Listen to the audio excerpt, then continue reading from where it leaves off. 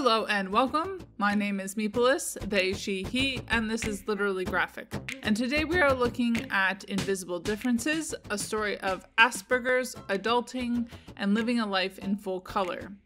Story by Julie Dachez, adaptation, illustration, and colors by Mademoiselle Caroline, and inspired by and in collaboration with Fabiana Vazlet. This book was originally published in French back in 2016. It was translated by Edward Galvin and published by Oni Press in 2021.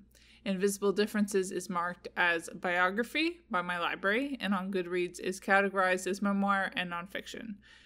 This translation was also nominated for an Eisner Award. As I have already noted a couple of times, I would like to point out that the man who this diagnosis was named after has turned out to be a Nazi. It's also been removed from the DSM, but that's probably more of an American thing. Content notes for adult diagnosis that happens halfway through the book: gaslighting, ableism, sexual harassment and assault, romantic breakup, intrusive thoughts, as well as positive representation of Franz Asperger, puzzle piece metaphors, and ABA. TLDR, I wish I hadn't picked up this book. The name did give me pause, but it felt like it kept popping up in various places, and so I figured I might as well. And now here we are. On to the creator bios. Quote, Julie Dachez is a writer, author of La Différence Invisible. She is a blogger, a YouTuber, a teacher, a researcher, a speaker, and an activist.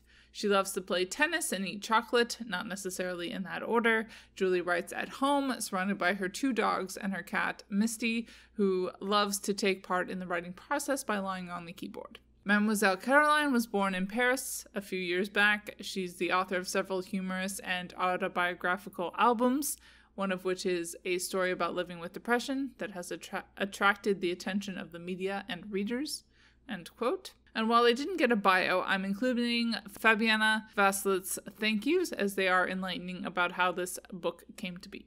Quote, a thank you from the bottom of my heart to Julie, who, even though she didn't know me, agreed right away to my idea, very vague at the time, of telling her life story in comic form, end quote. Because otherwise, by the end of the book, I was more than a little confused by all the nonfiction labels this book had. It is based loosely enough that the copyright page does say that all characters are fictional. But yeah, clarifying. Keywords that came to mind reading this book are self-discovery, boundaries, toxic work culture, and following your bliss. The synopsis posted over on Goodreads says, quote, Marguerite feels awkward, struggling every day to stay productive at work and keep up appearances with friends. She's sensitive, irritable at times. She makes her environment a fluffy, comforting cocoon, alienating her boyfriend. The everyday noise and stimuli assault her senses. The constant chatter of her coworkers working her last nerve. Then, when one big fight with her boyfriend finds her frustrated and dejected, Marguerite finally investigates the root of her discomfort. After a journey of tough conversations with her loved ones, doctors, and the internet, she discovers that she has Asperger's. Her life is profoundly changed for the better. End quote. Some of the things that the book does well, and perhaps sometimes too well, is depicting the trauma of being an autistic woman who is only diagnosed late in life. At least this seems to be the case considering my TikTok For You page and IRL relationships. I say too successful because that did render the first half of the book extremely hard to read and kind of like metaphorical nails scraping across a chalkboard. That said, after Marguerite receives her diagnosis, it is nice to watch her come into her own and create a much happier life for herself. The art reminded me a bit of another French comic, Betty's Boob, and the color palette was very expressive of the kinds of moods Marguerite is going through throughout the book. The writing felt a bit didactic and public service announcey. Race was completely ignored, and sexuality/gender are binary and heterosexual. Class felt ignored, but maybe the safety net there is enough that I'm creating issues that realistically wouldn't be there. In total, finishing the story, I felt like maybe I would rate this book 3 out of 5 stars. Not the funnest read, but important and coming from a good place. Asterisks. Obviously, I'm not an expert, and I can be a bit optimistic/forgiving when it isn't called for. Then you get to the final pages.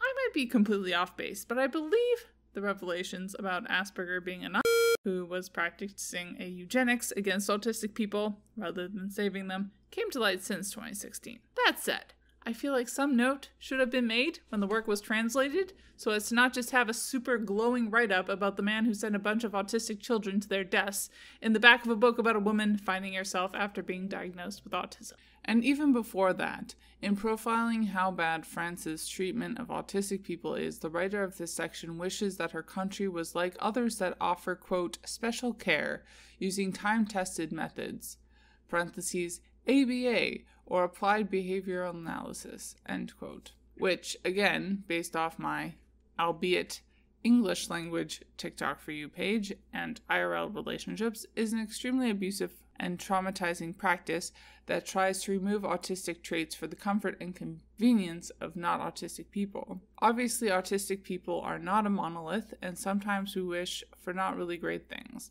like Americans wishing for Canadian healthcare. Although that is at least in the right direction, even if we also need to include dental care, pharmacare, and better mental health supports, as well as long-term care for our entire aging population. The creators of this comic and I are also probably separated by a pretty large language barrier, and I'm not sure if they are still advocating for this sort of thing, but it's still not a great thing to include in a book published in English in 2021. Because of some of these unknowns and the parts of the story that still felt decent, I am currently sticking to a 2-star rating. Bye y'all, keep reading and organize to end capitalist oppression. And Literally Graphic is created on land that should be given back to the traditional landholders, which in this case is, to my knowledge, the Mississaugas of the Credit First Nation, an Anishinaabe people, the Haudenosaunee Confederacy, and the Huron-Wendat Nation.